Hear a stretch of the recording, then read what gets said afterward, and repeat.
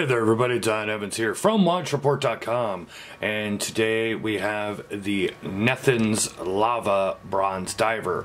500 meters, water resistant, 16 millimeter stick, 45 millimeters in width, 50 millimeter lug to lug, 24 millimeter lug width, Seiko NH35 automatic movement. You do have a sapphire crystal and a ceramic bezel, and your price is $570. Now, I did do an unboxing on this watch. If you did not see that, you can go ahead and check it out. But in the full review here, I'll just try and cover some of the things as usual that you know, I like, I dislike, and the price and all of that. Now, I do have the crown unscrewed here, but I'll screw it back down. I was just messing around with the watch a little bit before I started the video. One thing I will mention, you could see grips here on the crown. It's still kind of a smooth crown, so it's not super smooth, so it's not horrible to try and unscrew, but I just want to let you know that it could use a little more grip. These could be a little thicker or a different type of grip. You can take a look at the dial. This is one of a few options. There are other colors available and different types of dials on the Nethuns website, so you want to check that out. This is obviously the green on green. Like I said, that is a ceramic bezel insert, and it is also loomed.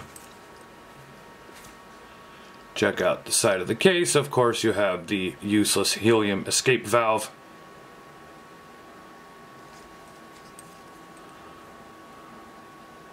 There's a very nice, I want to say that's more of like a stamped crown, the way it goes down in as opposed to engraved. It's actually very nice. You can see you have a combination of brushed and polished finishes. You got high polish on the sides of the case. Very nice brushing here all around on the bronze. You got this combination canvas, leather. It's leather bagged. Kind of has a camo look here about it on the leather portion. Take a look at the case back.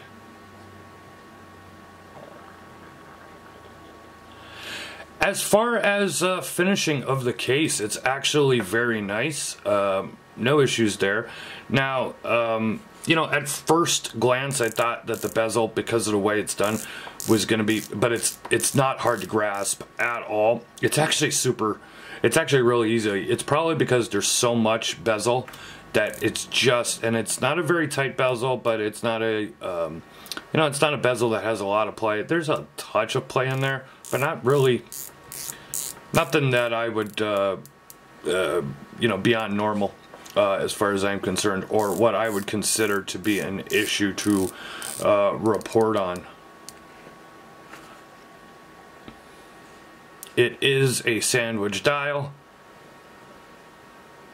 Got those little hints of green there, or red there, with the lollipop style second hand and lava written on red. So you know, if you don't have a watch for Christmas yet, and you know, here you go. Santa Claus's watch. I shouldn't say that. I actually like the combination of that. It's just a little touch of red.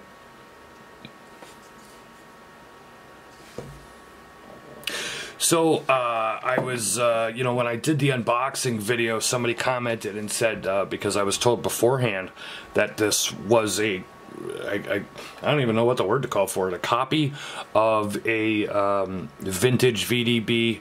I think they said the VDB 14 is what it's a copy of. That's interesting in the sense of a micro brand copying a micro brand, although I remember the company Ancon, who also copied a VDB watch. I don't remember what model that is. That's a weird thing. So putting that out there, you know, if it bothers you, it bothers you. If it doesn't bother you, it doesn't bother you. It is what it is. It's an interesting thing, though, to see micro brands copying other micro brands. Usually, you know, micro brands are copying and homaging, you know, watches from more of the mainstream, whether it be Seiko or Panerai, you know, etc. So There that is. If you take a look, you know, Google the VDB14, they are very similar. Let me put it here on my 7.5-inch wrist. Now, yeah, it's a chunky watch. It's a big hunk of bronze. It's, you know, heavy, it's thick, it's chunky, but I think what's nice about it, in my opinion, in the sense of, even though it's a big chunky watch, it still is only 50 millimeters, so 50 millimeters lug to lug. So while it's 16 millimeters thick and 45 millimeters wide, it's not very long on the wrist because it has very short lugs. So yeah, it's a tall watch, it's a thick chunky watch, but if you like that, you're probably going to absolutely love this. The leather strap is very stiff, the leather canvas strap. It would need some breaking in, and the buckle is almost as wide as the watch head. Actually, hold on one second, I have my calipers here. Let me see if I could just measure the widest point here of, let's see here, the widest point. Trying to do this from behind the camera, I tell you. 35 millimeters, actually, is what I'm getting here. Yeah, 30, well, if I squeeze it, yeah, about 35.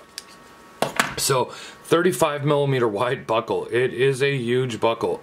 Here's the great thing. Now, I know some of you guys are like waiting for me to be negative because it's a big watch, and yes, I don't wear big watches anymore, but yeah, it's a big chunky watch, but it sits comfortably on the wrist, and while I don't personally wear a lot of big chunky watches anymore, a lot of people do. A lot of people still like them, and this is actually a pretty nice example in terms of the finish. And while this buckle is huge, look at it. It contours straight down. There's no rough edges. There's no pointy edges. It's all finished and sanded nicely. It curves nicely to the wrist. So while it's huge, when you take a look here on my wrist, it's not sticking out like a big ass pre-V buckle or something. It's actually contoured and actually sits to the strap. So you don't feel that huge buckle. So while it may look like a big massive belt buckle, it does not feel like it. It's actually very comfortable. A lot of other people could take note. If you're going to do a big buckle, this is how you do it. So there we go on that.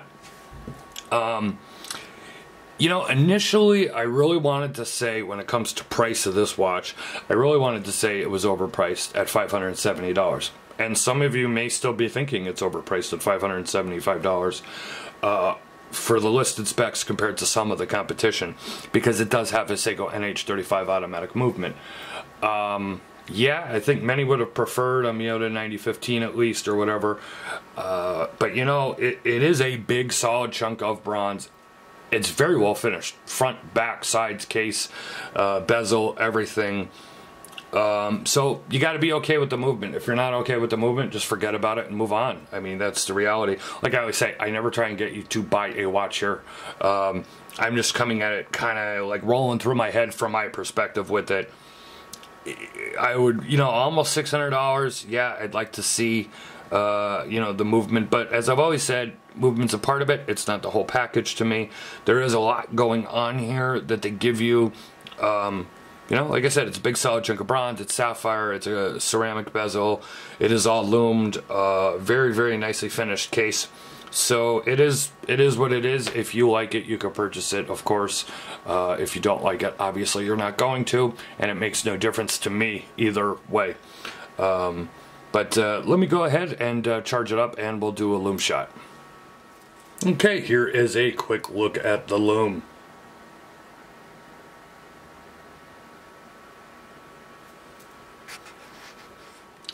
Okay, I would say that concludes the video here on the Nethuns Lava.